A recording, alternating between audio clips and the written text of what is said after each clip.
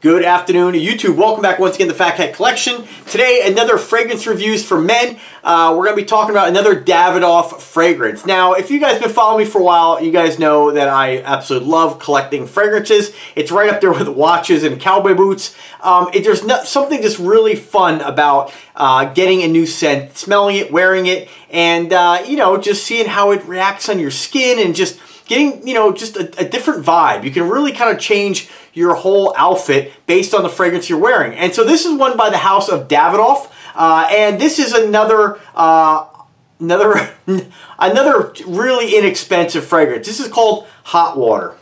Now, believe it or not, there are some guys reviewing this on YouTube, and for as long as this has been out, surprisingly, I couldn't really find any reviews that really gave me what I was looking for. I was really hoping Red Essence would have reviewed this, and I'm hoping maybe he will at some point. It's really a no-brainer. It's such a cheap, safe blind buy. I think anybody could buy this and really be pretty happy with it. So, again, when I do my reviews, they're not over the top. You know, I don't, have any kind of amazing skill set when it comes to really picking apart a fragrance. But one thing I will tell you is I just got this in the mail today, and I like to come back to a fragrance and re-review it down the road, because my initial interpretation or my initial thoughts on a fragrance always change as I've worn it more. A lot of times I find that, when you're inside your house and you're used to your own smells, and with me, all the different fragrances I do have, it's hard sometimes to get a new fragrance and spray it inside. A lot of times what I like to do is actually get it right from the mail truck, open it outside, and apply it outside where I have a nice fresh nose to really get an idea of what it's going to smell like. Pretty quickly, when you spray fragrance inside the house, it kind of fills the room, no matter even a cheap, inexpensive fragrance, and it's really difficult to really kind of get an honest opinion. Now, I will tell you that this fragrance is not going to be one, if you are a frag head like myself, and you have smelled a lot of different fragrances and owned a lot of different fragrances, I don't think this is one you're going to unbox and say, ooh, man, I wasn't expecting that. I think this is pretty much a pretty generic fragrance. Now, Davidoff Cool Water is a timeless classic, and I think that Cool Water really kind of blows this out of the water. They're totally different scents. I don't think the two are related at all. I don't think that, for me, I don't get like that Davidoff Cool Water DNA. I think it was just doing something opposite. Bright, flashy red bottle to indicate more of a warm fragrance, right? Less aquatic. So I'm going to give you guys, again, with my skill set, I can't really pinpoint all these different notes, but I'm going to give you my first unboxing impression. So right off Fragrantica, they consider this a warm, amber, fresh, spicy fragrance. Now, they do list other different accords. I like to pick the top three when I describe a fragrance, because ultimately, you can't have a warm, spicy, amber, fresh, spicy, aromatic, fresh, patchouli, balsamic, woody, green fragrance. That's too many. You have to pick the top three, and mainly the number one, that this is a warm, spicy fragrance. And I'm going to give you guys the note breakdown, and again, just tell you what I personally smell. So in the top notes, you have wormwood and basil. In your middle notes, you have paprika and patchouli. And in your base notes, you have styrax and benzoin. Now, two of which I really can't, if I smell a fragrance with those notes, I'm never going to be able to point that out. And I think a lot of times when guys review fragrances, there are guys out there who have the skill set and the talent to really be able to pinpoint different notes by training their nose individually. I think Jeremy Fragrance does that, where he'll actually refresh his nose to individual notes, so he's familiar with those notes before he has them all blobbed together in a fragrance, right? Now, me, again, I'm not a professional fragrance reviewer by any means, but I do enjoy collecting, and I'm going to give you guys my initial interpretation. One, what I love about this is the bottle's fantastic. I mean, it's a great looking bottle, it's a great presentation. As with other Davidoff fragrances, the sprayer is just a fire hose. It's a heavy, just blast. Some fragrances, you have it's a very light touch. This is heavy. 3 sprays on this really, to me, is equivalent to maybe 6 or 7 on other sprayers that aren't quite as I guess, powerful, right? When I first sprayed this, I gotta tell you, part of me, there's a little bit of a disappointment, because although this smells great, I don't have any real complaints with it, but I'll tell you that to me, it's from, I think if you've smelled a lot of fragrances, to me, this smells very generic. I'm not getting anything that really stands out. I'm not getting anything that I haven't smelled before. When I smelled this, I said, all right, well, I probably have something that smells very similar. And first thing came to mind was one of my newer ones, Guess Seduction Blue, I think it's called, which is supposed to sort of smell like La Nuit de l'Homme. Now, I don't get La Nuit de l'Homme in this at all. And let me just give you guys what other people have compared this to. People have compared this to, I'm not going to say this correctly at all, Xerus, Xerys, I'm not sure how you say it, Rouge by Givenchy. Other people have compared this to Azzaro Pour Homme Elixir Azzaro. There's a different variation of Hot Water Night. There's a Yope. One person has said that there's 7 people have said this smells like La Nuit de l'Homme, which is the La Nuit de l'Homme, and then of course La Nuit de l'Homme, and then Ferragamo F Black. I don't get the comparison with Ferragamo F Black. I think Ferragamo F Black is a much better scent than this. But I kind of get the comparison. It does have kind of a, I don't want to say a l'Homme scent. I think it does kind of have something similar to like a La Nuit de l'Homme kind of vibe. And I'm not sure if that's just maybe a couple notes. That might be, you know, a lot of times when we think of fragrances, when we review fragrances, sometimes if a fragrance has something that's peppery or it's considered a warm spicy, people will make that comparison with anything that's spicy, right? I mean, you might say that Spice Bomb, 1 Million, they're all spicy fragrances. Ferragamo, La Nuit de l'Homme, you might just lump those all in with, oh, it's spicy, so it smells like this.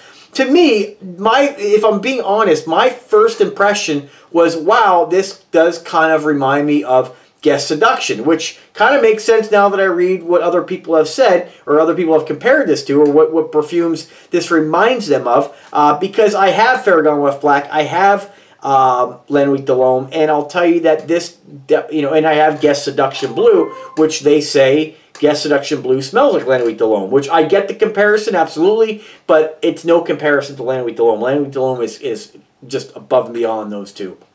But I will say that for $21 shipped, it's a pretty nice fragrance. It's one that I'll definitely wear, but it's not one that I'm really going to say, oh man, I got to wear that because it's so unique. Now in time, that might change. There might be a moment where, you know, I come back to this and smell something totally different a couple days later. You know, I'll try reapplying this and wearing it and seeing if I get any kind of other vibe. But as of right now, that's kind of the vibe I'm getting. When I compare Ferragamo to this, Ferragamo just has a totally different vibe, and I like it a lot more. There's something like a freshness, intoxicating kind of vibe I get from Ferragamo F Black that I don't get with this. I just get a kind of a warm, spicy, just safe scent, something that I've smelled before by many other brands. So nothing really setting this apart. I don't think, again, part of my enjoyment with getting a fragrance is to getting something, cracking that bottle open, spraying it, and saying, ooh, this is different than anything else I have. But to me, I'm really just getting just a generic fragrance that I've smelled time and time again. And there's a couple other comparisons, but again, the Givenchy Xerus Rouge, I'm totally butchering that, is what they compare this to. Probably because of, again, the spicy notes. The notes aren't really the same. But if we compare that fragrance to see what other people have said about that fragrance, they've compared that fragrance to, let's see what other people have said about that particular fragrance. Oh, where is it? I'm trying to find it here. People have said that, yeah, again, Hot Water. What is this one here? Again, Elixir, Azzaro Elixir Pour Homme. This one here is Novella Estoile. A couple Yopes. Yeah, not a lot of ones that I've actually smelled. I've smelled Yope before, and I don't get the comparison there either. That has like a much more, to me, like a more fruitier kind of note. But let me just grab the box here, because I did spray the hell out of the box. See, even on off skin, it's different. You know what I mean? Like, I can't really even smell that on me, but in the box, yeah, I definitely have something else that's, again, I'm not sure if it's exactly the guess fragrance, but there is definitely, I'm just going to hit myself again with this since I got you guys here. See if I can figure out how to spray it.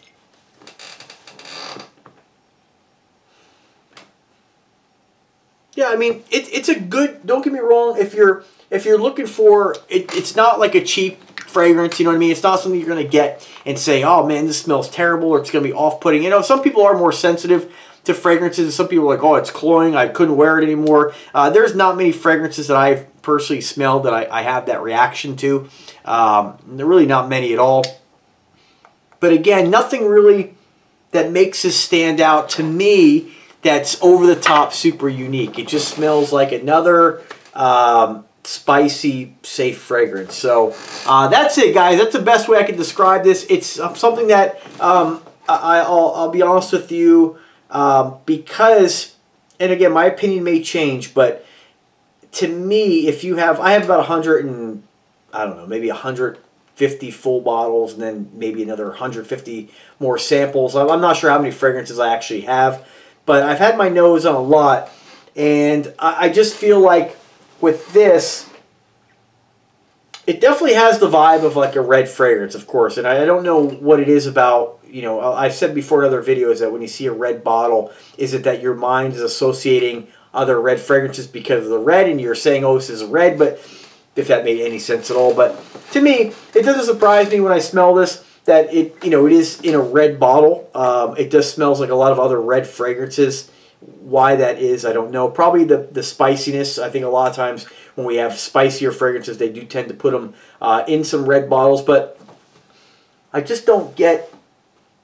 I kind of like, honestly, just and don't take this like, again, this isn't meant to be a full, you know, full comparison like this smells like this, but you know, I kind of get Polo Red a teeny bit. There's a slight comparison there, but they don't list that, and nobody said that this smells like it. But I encourage you, I mean, honestly, if you don't have a lot of fragrances in your collection, and you're just starting out collecting, and you don't have a lot of spicy fragrances, it's definitely different than like 1 Million, totally different. Definitely different than Spice Bomb. You're not going to smell to be like, oh, it's a clone of Spice Bomb. But I think that if you have Lannoitre de L'Homme in your collection or anything that smells like that, you might want to get something different because this is going to be a little bit redundant. Again, it doesn't smell like Lannoitre de L'Homme, but you get a similar vibe with this. And I think that having as many fragrances as I have, had I known that this is what I was going to get with this, I probably would have went with something else.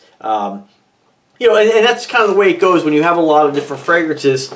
You know, things start to smell similar, and you get similar vibes. Because you know, when we have a lot of fragrances, all these things dry down and change as you wear them for the most part. So when you have something that starts to lose some of its potency and different notes start to fade, you start to have fragrances that really start to become a lot more like one another. So I don't know. I think that there's other choices for $20. Again, not a bad fragrance by any means. It's definitely safe if you're looking for a nice, you know, fall. And I've said before, you can wear fragrances whenever you want, but it definitely leans towards fall and colder weather. I think if you're looking for something spicy and kind of warm,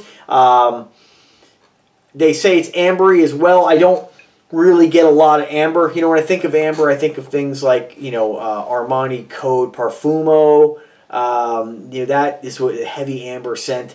I don't know. You know, again, I think for $21, it's a great value. But if you have other fragrances in your collection, a lot of fragrances, if you have a pretty big collection, chances are you probably have something that smells extremely similar to this. So I probably wouldn't waste your money on it. So anyway, that's my interpretation of it. I'll still wear it, continue to try it out. You know, but a little disappointing. I was hoping for something. When I read what other people had to say about the pimento note, the paprika note being really, in the wormwood being really apparent. I don't know. I think a lot of times when guys review stuff, they're looking at the notes and they're saying, oh yeah, and they almost convince themselves that they're smelling it. But I don't think if you, like, I honestly don't think that if I smell this just by itself, I would probably get the basil and the paprika note, you know, because paprika is kind of spicy. So I get that spice, and I'll get that basil note. But that's about it, guys. Very difficult for me to review. A little disappointing, but not in a bad way, again. But I would encourage you to, you know, check out some of the other videos what other fragrance influencers had to say. and see what their take is. Ultimately, if you buy it, you're not going to be disappointed with it. It's very safe, very easy to wear. It's just not going to be really over the top and too different. And that is subjective. You know, you may get this and say something totally different. So it really comes down to the wear. I've purchased fragrances before that people were like, yep, it's nothing to write home about. It smells like everything else. And I get it. And I was like, wow, what were they talking about? This is amazing. I think, though, honestly, if you're looking at a red fragrance, I'd probably lean more towards one of my new favorites, Guest Seduction Red. It's a red fragrance, but it's really, I mean, it's been my go-to lately. It's something warm, creamy, vanilla about it. It is quite amazing. So I definitely would check that one out too if you're in the market for a red fragrance. So that's it, guys. Thanks for watching. If you do like the content, subscribe to the channel. Give the video a thumbs up. Let me know your take on this if you have a take on this, and have a fantastic weekend. Take care.